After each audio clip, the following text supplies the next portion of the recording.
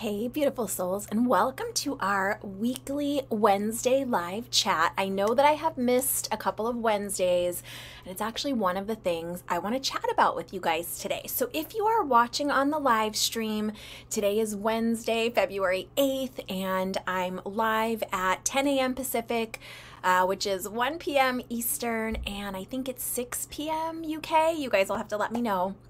If you're commenting live in the live stream, hello, and make sure that you drop your name when you comment. I can't always see the names until I go look at the comments afterwards. So if you want me to say hi to you, just make sure you drop your name so I know who you are when you're leaving your comment.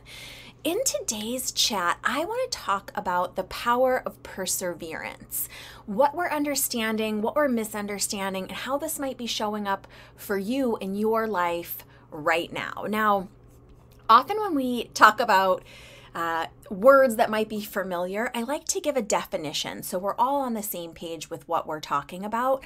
Now, I'm basing this definition on the Merriam-Webster dictionary, and that definition of perseverance is continued effort to do or achieve something despite difficulties, failures, or opposition, the action or condition or an instance of persevering steadfastness.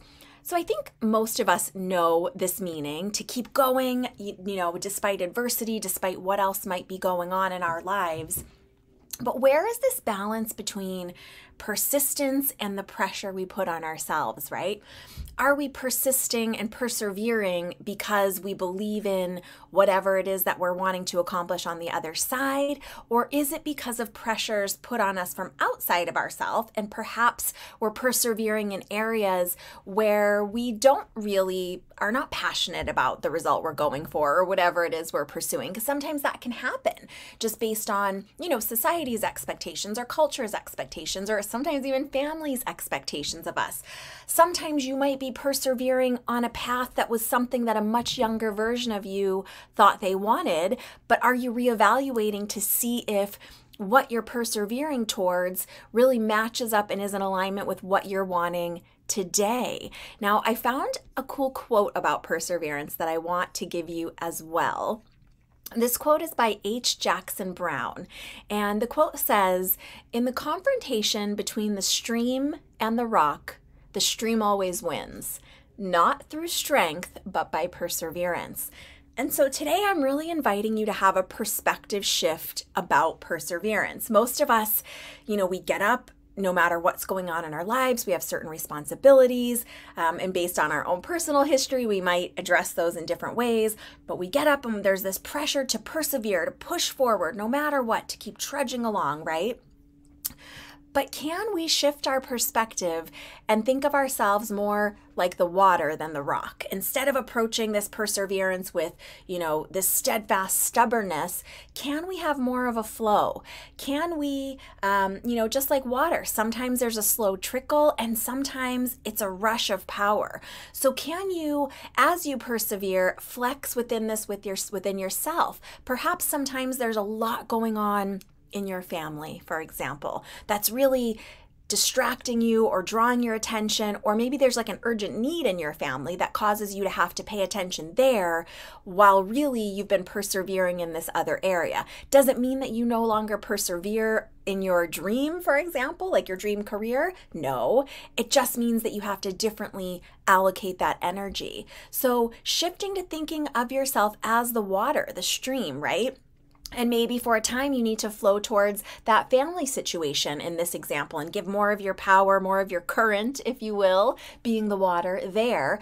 And then there might be other times where that recedes, right, calms down, or that situation shifts, or you can carve out bits of time to really then refocus and persevere in the areas that you are passionate about.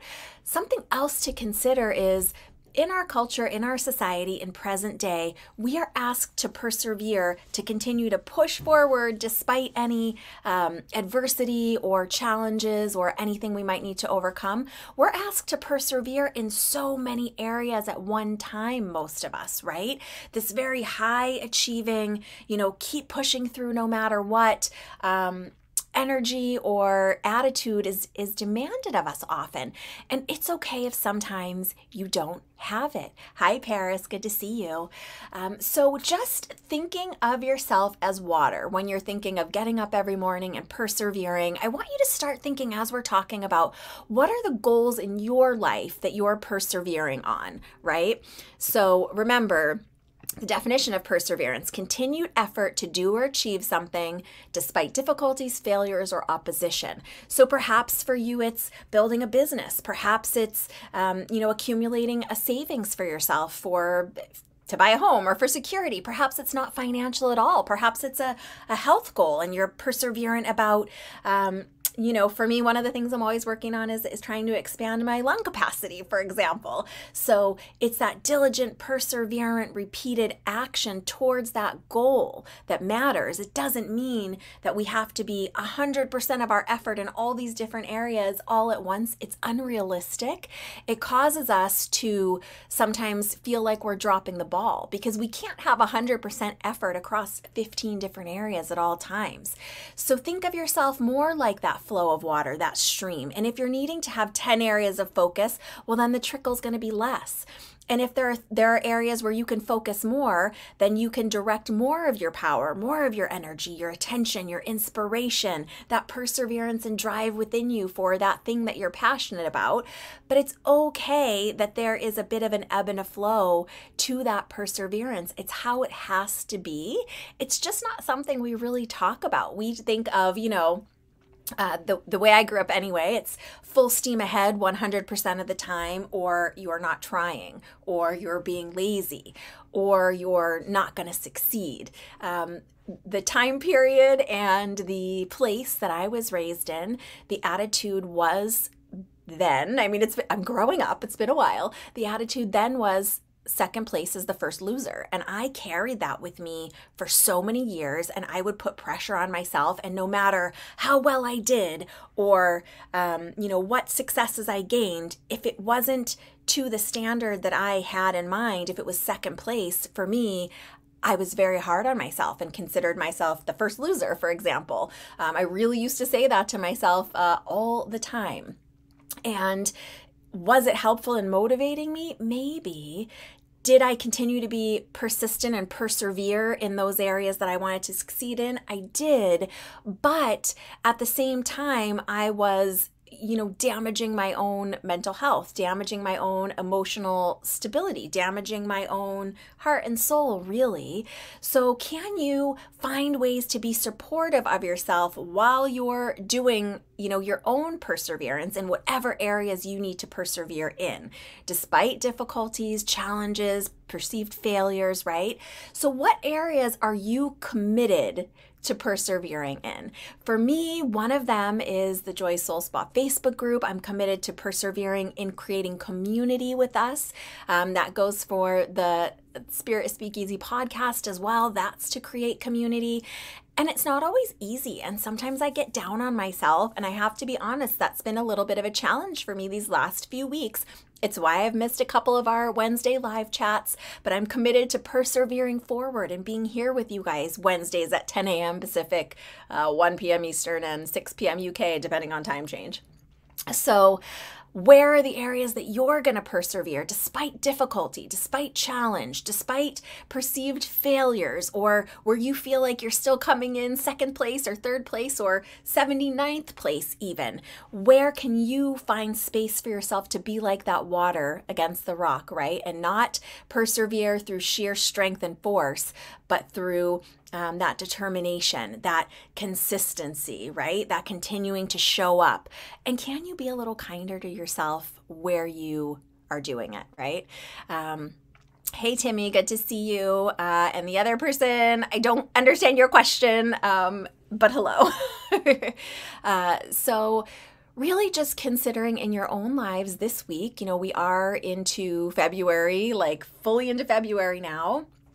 really just moving towards the springtime. And, spring's about renewal, second chances, rebirth, reevaluation. So as we start to tip towards the spring, I'm like really wanting springtime, definitely springtime weather.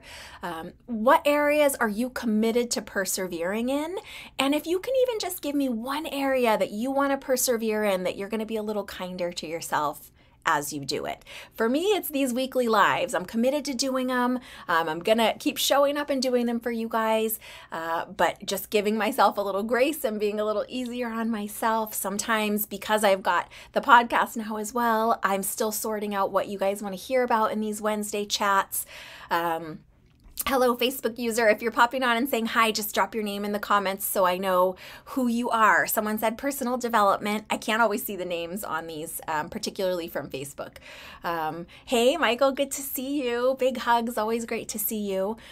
So yeah, what area are you going to persevere despite difficulties, challenges? For me, I sometimes get this visual or this emotion feeling of like persevering feels like me saddling myself up to like a dog sled and pulling uphill both ways in the snow, kind of like a just persevere, grin and bear it, they used to say. Does it have to be like that? I don't think it does. Can we do a little experiment for like these next couple months about perseverance? Does it have to be that no pain, no gain attitude towards it? Or can it be, I persevere like water? Can that be our mantra? And I'm going to give you that quote again before we close out. That quote was so beautiful by H. Jackson Brown. In the confrontation between the stream and the rock, the stream always wins, not through strength, but by perseverance.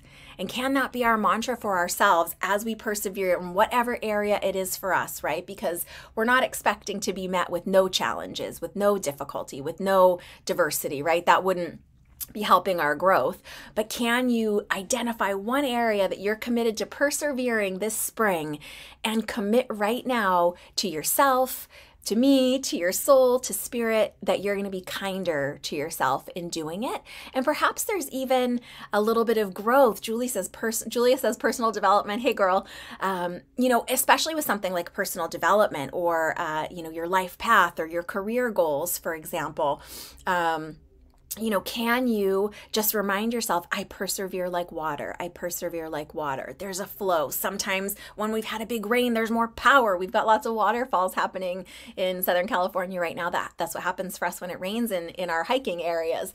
So thinking of it like, yes, if you've got this excess of energy and you can really put a lot of effort one week, but another week, like we were talking about, maybe things are going on in your life and you've just got a trickle of energy for this thing you're wanting to persevere on this spring. Fallon says, love that quote. Yay, water. Yay, water. Love you, girl. Good to see you, Fallon. So yeah, that is my challenge that I'm extending to you guys this week. For me, like I said, the area that there's several for me. What I'm going to identify for you guys right now is these weekly 10 a.m. Wednesday Pacific, 1 Eastern live chats with you guys. I'm committed to doing them. I'm committed to showing up and being here with you guys, but I'm also, going to persevere with patience and with grace for myself, because like I said, one of my fallbacks is to just be very, very hard on myself, and I'm learning to move forward with grace. That's one of the things I'm working on just within myself this year. And remember, if that's something you want to work on, grace in perseverance, like be like the water, right? You don't need anyone else to give it to you. It's just about you giving yourself that grace and how you're treating yourself and how you're showing up for yourself. And if you notice that this area you're wanting to persevere in, where you're identifying it, if you notice every time you sit down to, like Julia was saying, do some personal development work, you have this total resistance within yourself, like you don't want to, you're finding every excuse not to, you're organizing your cabinets to not do your journaling. There's something to investigate there too, right? Have some grace with yourself and investigate within yourself. Why am I resisting this? Is this because there's something heavy or meaningful for me to do here and I'm just resisting these tough emotions? Or is this something I don't actually want to do, right? Is this someone else's idea for me? Because we were talking at the beginning, if you remember, for those of you that are just tuning in, you might want to go back and listen to that piece. Is it something that someone else said, you have to persevere in this way? This is what you need to do. This is your assignment, so to speak. Like, this is what's for you. Well, just want to leave you with those thoughts. Someone else chimed in, it's a trickle day, but getting ready to head out to class, noticing a struggle with focus with it. Good. I think that's a great place to start. And you're persevering, you're heading out to that class, but giving yourself some grace and maybe it's admitting to yourself throughout the day, I'm having a trickle day today. I'm persevering, I'm showing up, I'm aware of what's happening. It's a trickle day, and that's okay too. So that is just a little challenge I want to extend to you guys. I'm going to be doing it too. I will see you back here next Wednesday at 10 a.m. Pacific. Oh, a couple quick announcements. We have got our free community healing. I decided to do it on Valentine's Day. So some of you I know will have other plans, but for those of you that don't, come and be my Valentine. I'm going to post the links in the Joy Soul Spa Facebook community. So if you are in the Facebook group, you will see the posts there. It's totally free to join. If you're on my email VIP list, which it's free to get on, you can go to my website, joyfulmedium.com, get the free signs course. Just drop your name in that box and you'll be on my VIP email list. I'm going to send out the link. It's live on Zoom. So you log into the Zoom link. It's totally free. It's once a month. We're cracking back up for the new year, and it's going to be on Valentine's Day, February 14th at 5 Pacific, 8 p.m. Eastern. I'm sorry, my UK loves. It's the middle of the night for you. This one, but be excited for that, because that is going to be an opportunity for you to get healing and support through Reiki and through the modern mystic healing tools that we do in my courses. Some of the other healers will be there, so it's totally free. Look for those posts next Tuesday, the 14th, Valentine's Day. And then I've also got some group mediumship readings coming up, some events coming up. We've got another free live workshop coming up in April. So I'm planning lots of things for the new year. So with my trickle and flow, some of the times I haven't been here, I've been working on some other things for you guys that I'm really excited to share. Of course, Spirit Speakeasy podcast is up and running and has several episodes and has been going really well. I'm always working on new interviews for that. This week's was with Lauren the Medium. She was a paranormal investigator and gives us all the tips and tricks about spirit photography and some unique, easy ways that anyone can do spirit communication. That's not my wheelhouse, so I had a lot of questions to ask her, as you can imagine. So check that one out. Next week will be an episode about finding love in honor of Valentine's Day. But watch for the posts for the free monthly community healing. It's going to be Tuesday the 14th, 5 p.m. Pacific, 8 p.m. Eastern. If you are on my email list through my website, joyfulmedium.com, you will get the link directly to you. And I would love to give you some free healing. And like I said, the apprentice and master healers that I work with, some of them might be there too. So you will get lots of healing and love. And someone says, check out the podcast. You won't regret it. I agree with whoever that was. Lots of love for you. And Fallon says, I'm doing so much. Love your content. Thank you. Big hugs, Fallon.